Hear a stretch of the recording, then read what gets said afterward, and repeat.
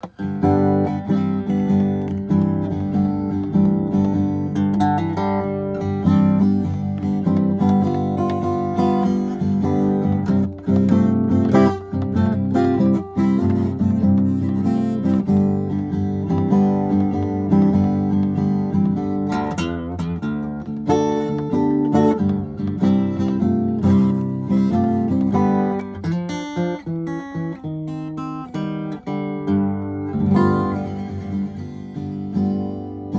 now, it's Maui Blues time. It's in my garden here on Maui. It's a beautiful morning. And I promised you guys an in-depth lesson on open G tuning with regards to the blues style on it. You know, you hear a lot of like, you know, Lead Belly and some of the old early blues guys before the blues got urbanized, you know, before I went to the big city, and, you know, Buddy Guy and B.B. King and Muddy Waters and all that. First there was more of an acoustic blues sound, and I think a G tuning is really a cool way to approach that. So G tuning sounds like this. You've all heard that before, right? And it's also called slack key tuning in this world over here in Hawaii. But that doesn't matter whether it's Sebastopol tuning, open G tuning, slack key tuning, Keith Richards tuning, Rycooter tuning. Everybody uses it. It's a great sound and it's full. This particular guitar is a Steve Grimes. Check it out. It's a Keola Beamer model and it's just wicked. The thing is, it's like a cannon. You know, really, I don't know if you get it here, but it really sends the sound out of these two holes. But I've had a lot of requests for this guitar and then also for G tuning. So here we go. So let's go on a little exploratory, shall we? You know, you got your open G chord, D, G, D, G, B, D, and that's a full sound, right? And sometimes you might want to lead with the G note on the A string, because that's your root, right? So you don't always want to lead with that D, because that's the 5. So that does come in handy later, of course, but in the meantime, I tend to, you know, use this as a kind of a platform to get going on. I get my thumb in there and do that. And now sometimes I'll do this. That's a really super simple way to start. If you're just getting going on guitar, open G is a great way to expand your vibe and, you know, accompany yourself with a really full sound. So all I'm doing is just doing my first or second finger, take your choice, on the 2nd fret of the D string, and just bounce it. Get your thumb going or your pick. That's your, you know, comfort zone, whatever works for you.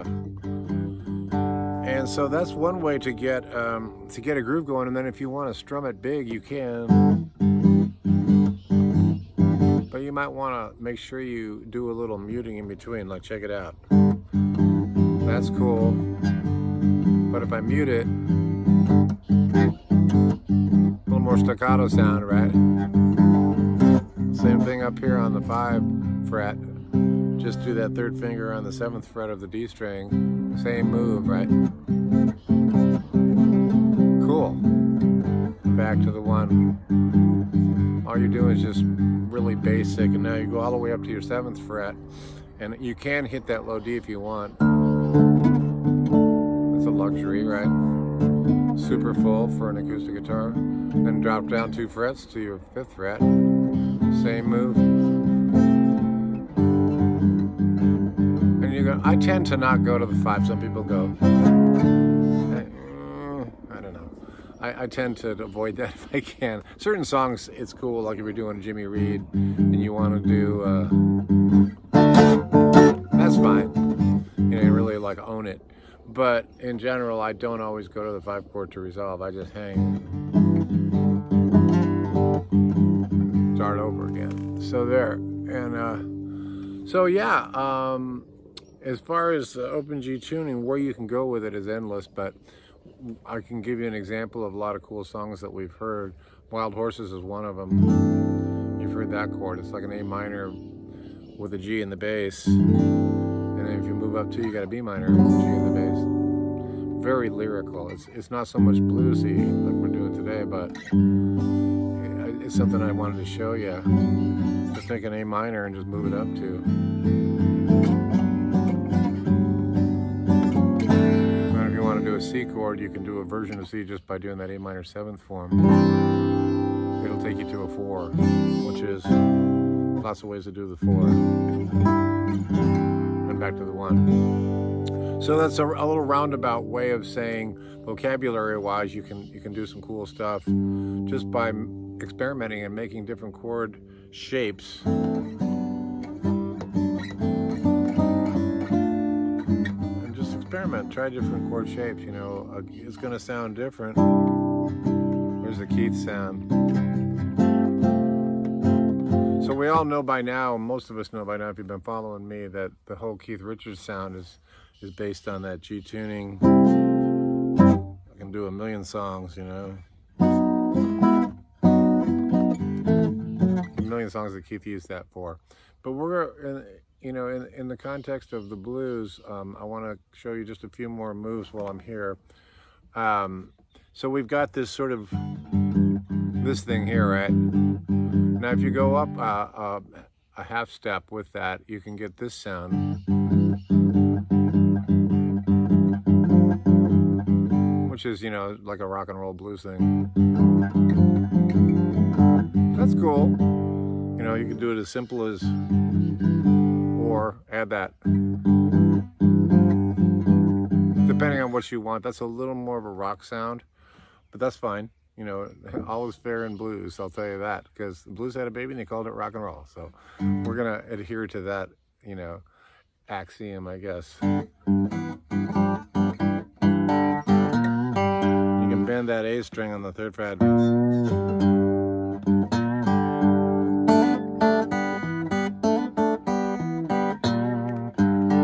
Honky tonk women, right?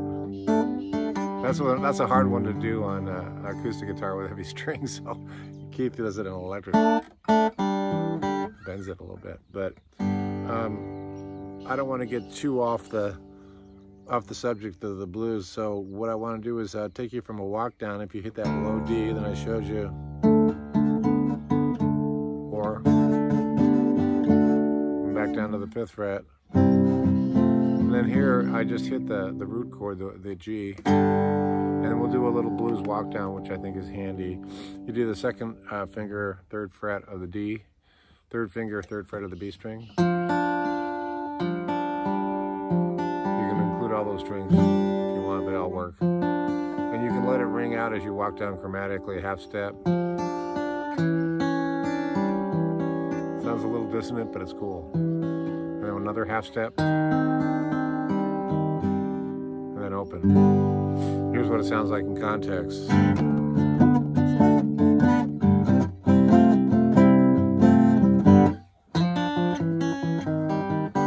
if you want to go to the D, you can.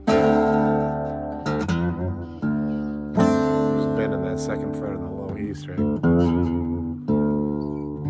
That leads you to that D7th. And then I wanted to say one other chord that's handy is a G7th. So if you remember that your E string, your high E is down a whole step. So if you want to hit an actual G, it's there. So it's moved up to that 5th fret instead of the 3rd, okay? Normally you hit a G like that. But now that becomes a G7th because it's the 7 of G. There's a 7. So there's a little vocabulary, you know, item for you. If you want to hit a G7th chord, which you may want to hit, especially if you're signaling a 4 chord or you're ending it. So if it was going to end the song, I could go. You know, it kind of says it's over, or at least this part's over. So this causes tension and a release. And this says probably the end of it, okay? So that now I've given you a couple different moves. I gave you this move, then I had you move up half step, so you can experiment with that. Same thing on the 4 chords, and you can back to the 1. You can experiment, you can mess around, and then you can do that all-important low D fat sound on your 7th fret for your 5 chord, and then your 4 chord, which is of course the 5th fret. Use any of those 3 moves I showed you. I showed you this, or the old Keith move, and then back to your 1, and then do that little turnaround.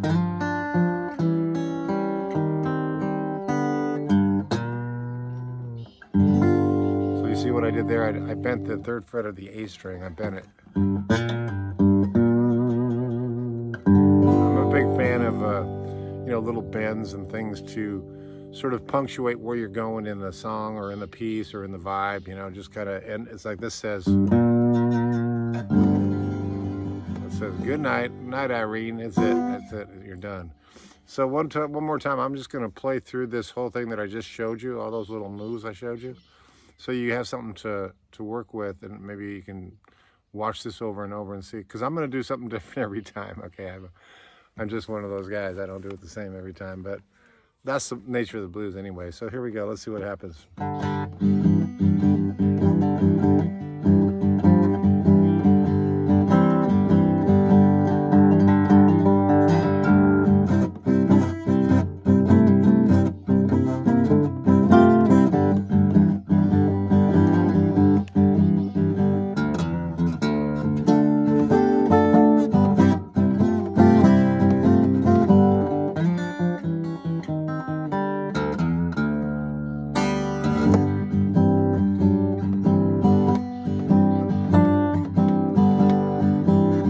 G7 coming up, signals the 4/4. Yes, ain't nothing but a chicken wing on a string. To the 5 chord, 4 chord, little walk down.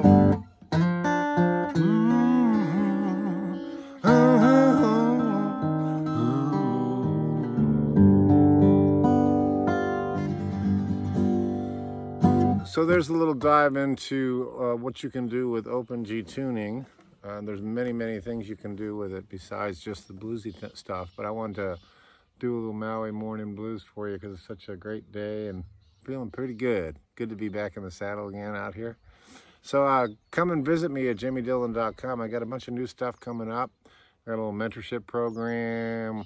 Yeah, just love sharing with you guys, and I love hearing from you. So hit me up, send me a comment, maybe a request, anything you wanna do, and we'll see you down the road.